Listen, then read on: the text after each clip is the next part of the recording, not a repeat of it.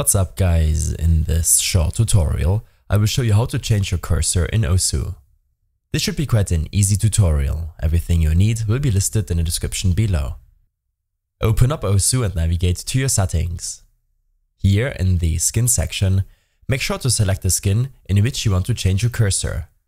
Select Open Current Skin folder. Your file explorer will open up.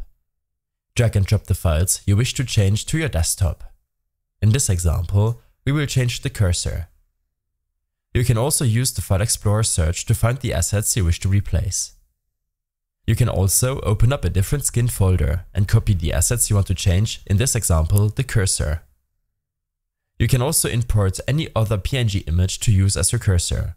Simply drag and drop the files into this folder and make sure to delete the duplicates. I hope this helped you out. Leave a comment if you have any questions and see you in the next one.